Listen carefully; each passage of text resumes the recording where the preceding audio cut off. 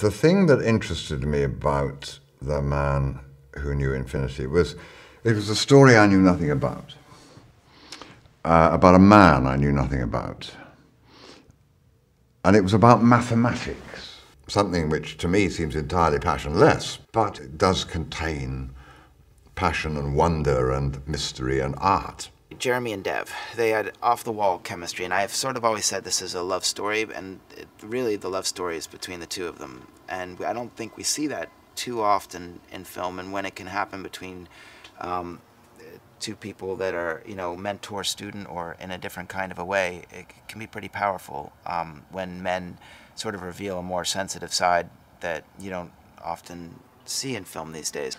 I'm playing a very typical closed, boarding school educated Englishman, not in touch with his emotions, who, for professional reasons, because he gets this Indian mathematician, this uneducated Indian mathematician, over to Cambridge, who has been used to that life, that colour, that strength of emotion, that whirl, coming to this rather cold country.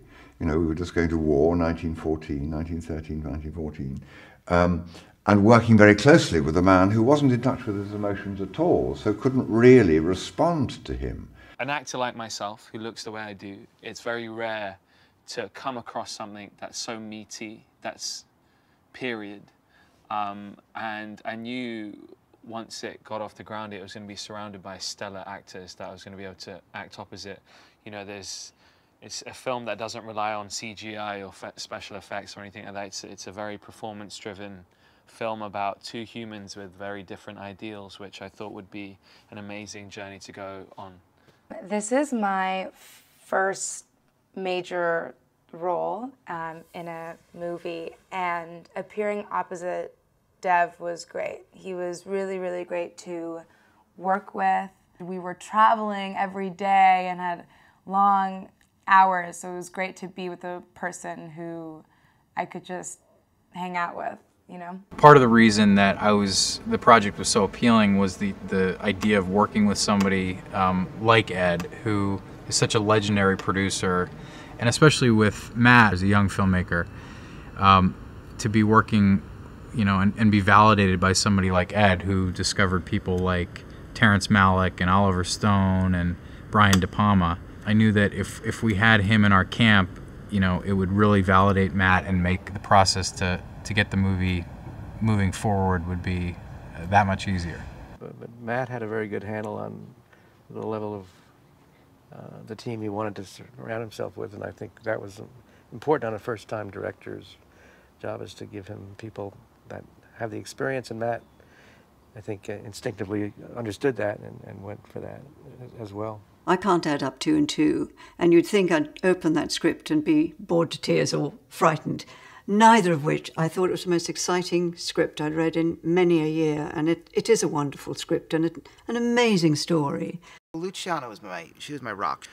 The combination of her and Larry Smith, it gives a remarkable look to the film. To be working with somebody like Larry Smith, who's our director of photography, is such an amazing stroke of good luck for us. Pure mathematicians, I have learned, are people who study it literally as an art, see where it takes them. The mathematics is incredibly difficult to grasp, if not impossible for someone like myself. We had a really amazing guy called Ken Ono, who guided us through the complexities of it all, taught me a couple equations that I could write out lightning fast. I used to practice that every night with a friend of mine. It's been a blast working on this film.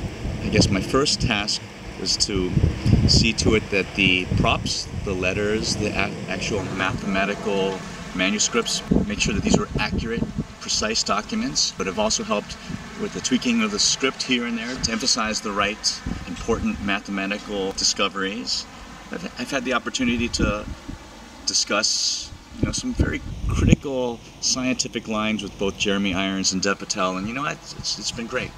It was thrilling coming here on the set and seeing what had been my work back from '88 to '91, now expressed in a different genre. I realized over time that this film was about the cost that comes when two people wait out of fear to connect in their relationships, which is tragic, and you see it all the time in life, but you really saw it between these two people. And you know, I think it's a miracle that Ramanujan made it to Trinity, and Hardy brought him over and was willing and was the right person at the right time to take the chance to bring him over.